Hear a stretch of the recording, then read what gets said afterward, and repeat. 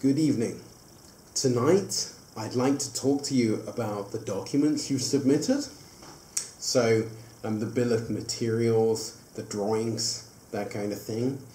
And I want to get you ready to build these prototypes in about 4 to 5 weeks' time. For the people in Hannover, the week when we will be building the prototypes in the workshop will be from the 7th to the 11th of September. So please keep those dates free for the full-time block course.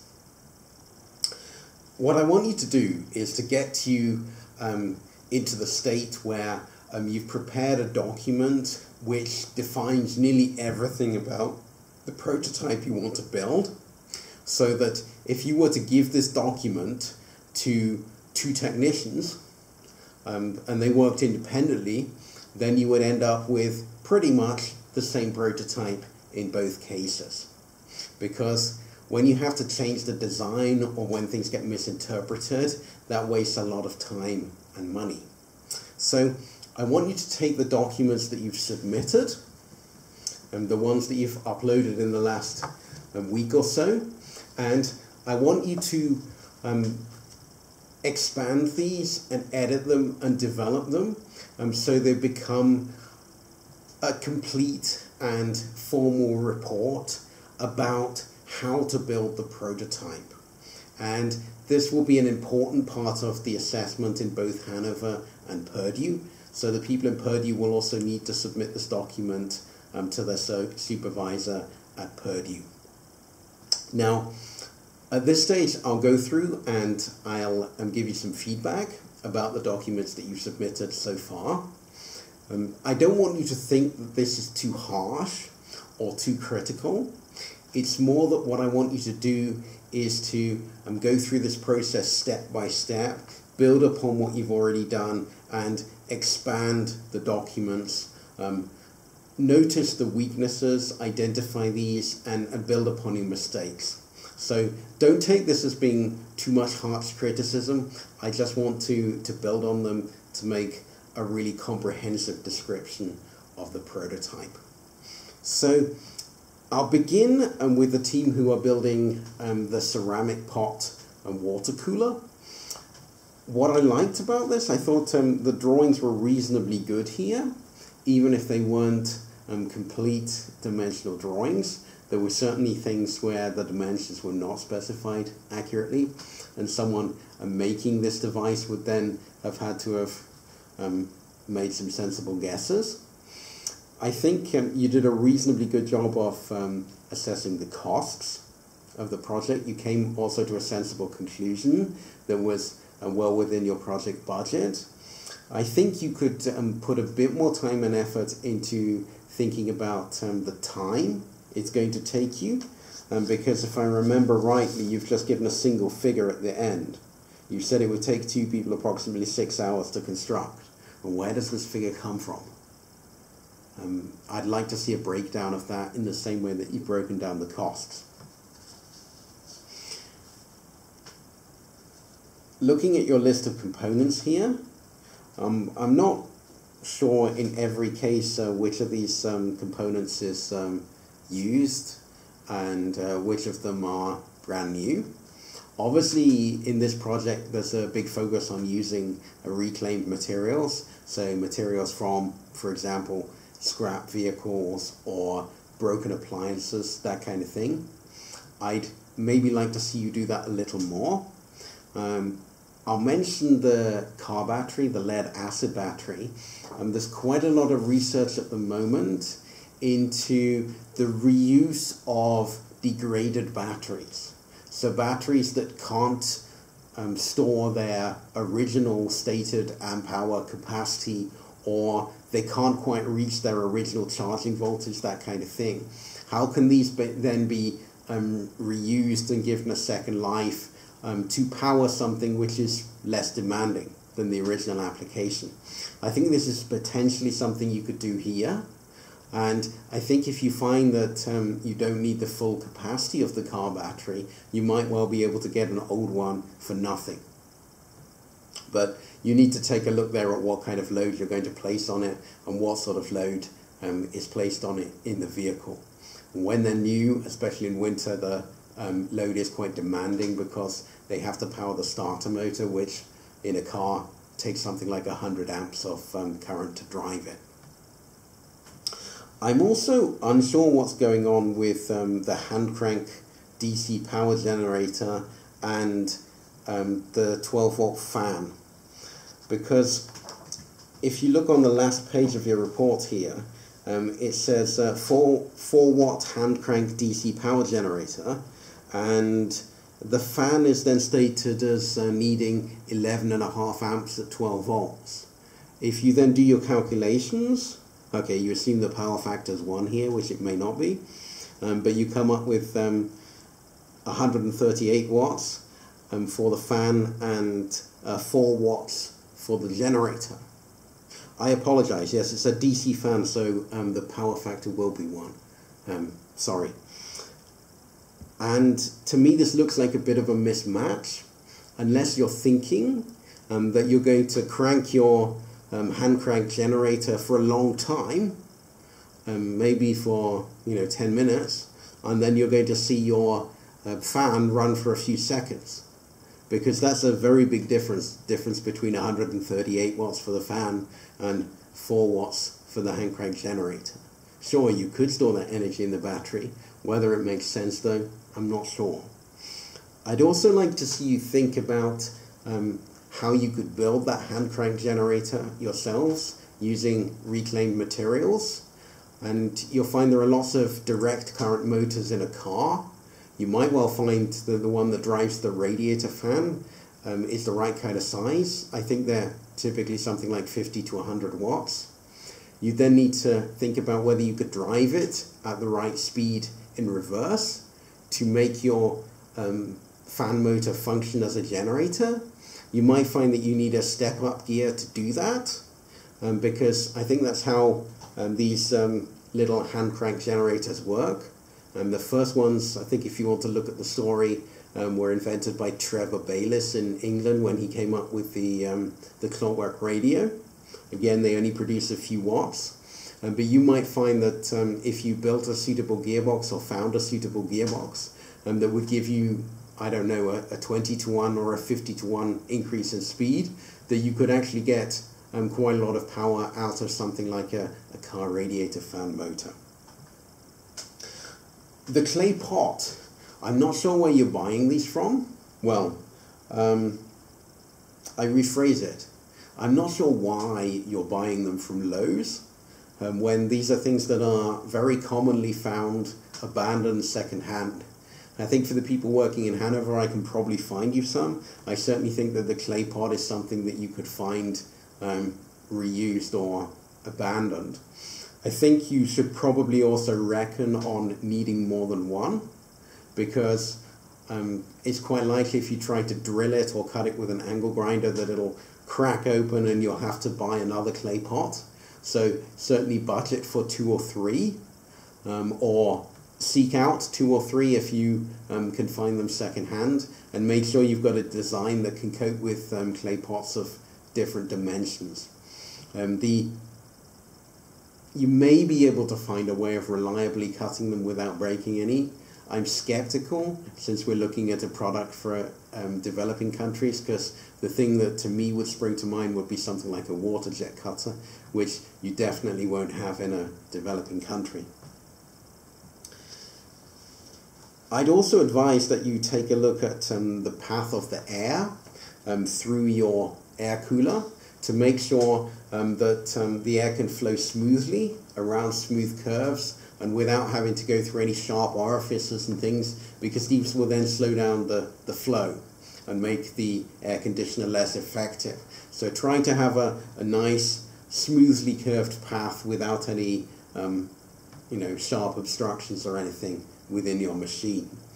And it's also worth you thinking about when you design the airflow, what are your priorities? Do you want the greatest surface area of water and the fastest flow of air? That's at least my instinct when it comes to the priorities. And if that's the case, well, how do you design the path of the air and the shape of the pot and things inside your device?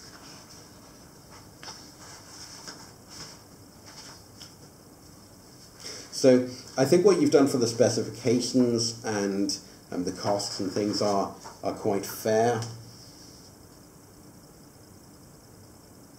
You may want to add a little bit of money for things that you haven't thought about, like fasteners, screws, glue, paint, and that kind of thing. Taking a look at the next team's report, so the stove, team 3.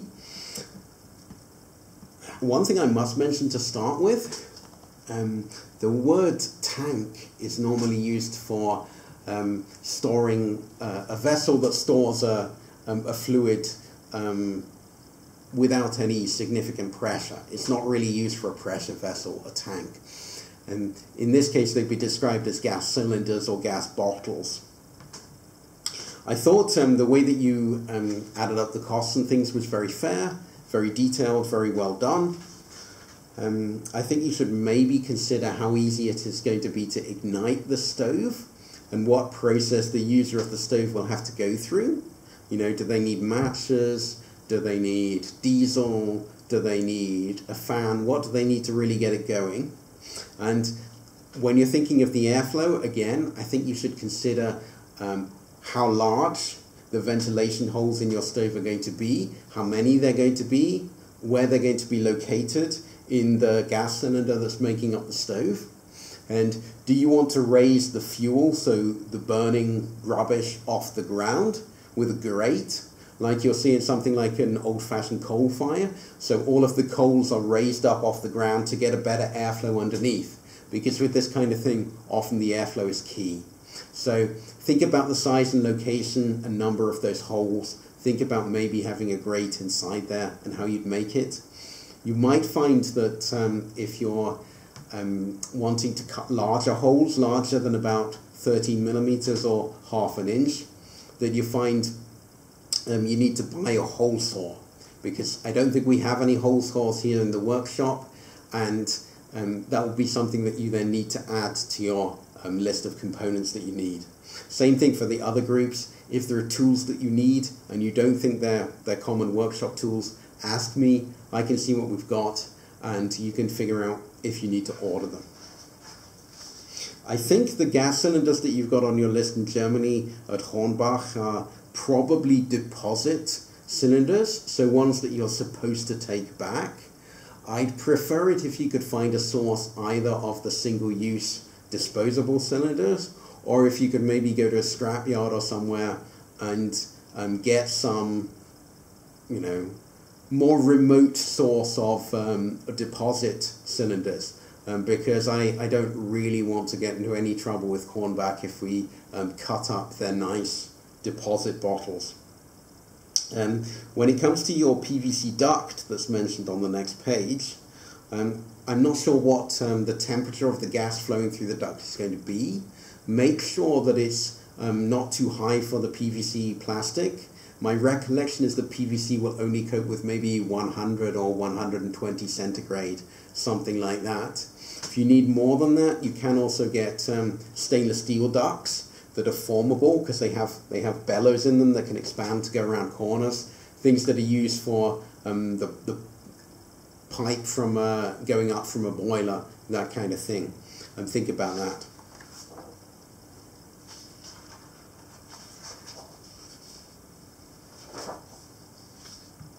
We also won't necessarily have welding gear, so I would recommend that where you've mentioned welding the hinges, you think about an alternative, maybe pot rivets. My guess is that would also be faster.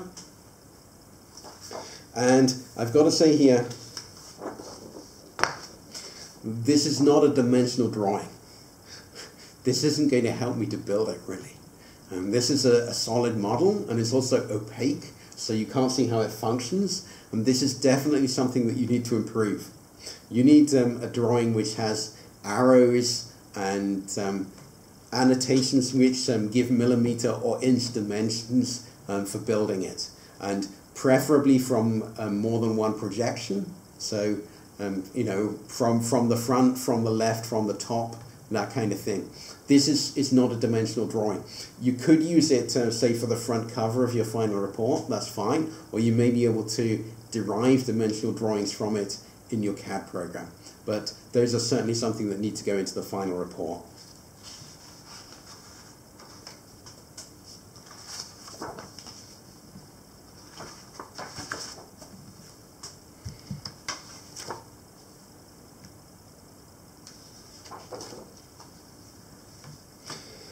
What I want you to do at this stage is then take these elements that you've got, these documents that you've prepared so far, and put them together into a final report, something that includes a sensible introduction saying what your goals are, what the project's about, something that includes a drawing that explains the function and goes together with a text explaining the function, and some dimensional drawings further on in the report.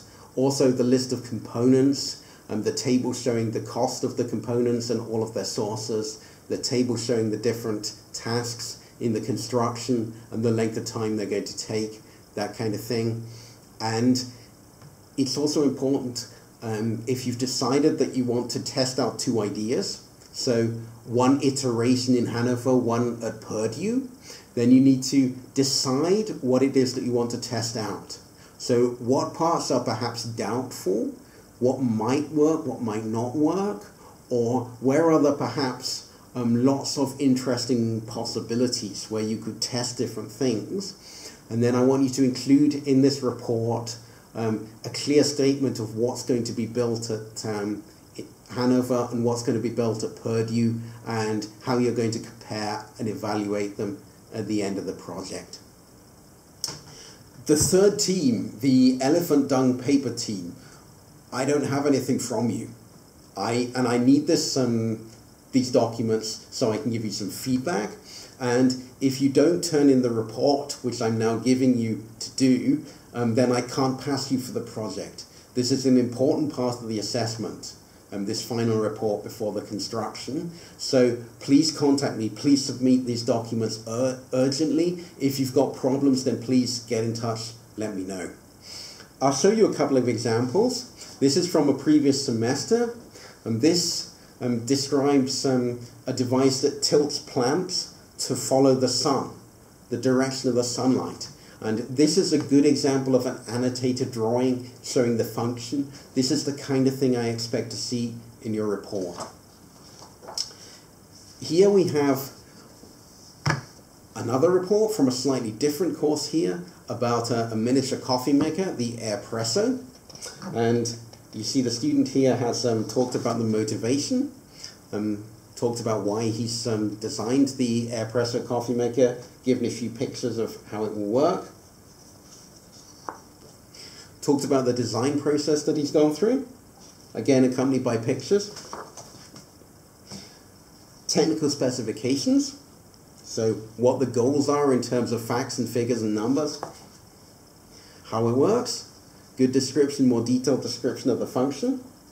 The recycling and the sustainability, so very important in this project, looking at using the maximum number of reclaimed components from scrapped products, and maybe even looking at the carbon dioxide offset, so how much carbon dioxide do you save by using reclaimed components rather than new ones, the manufacturing cost and the product timeline, and a final picture.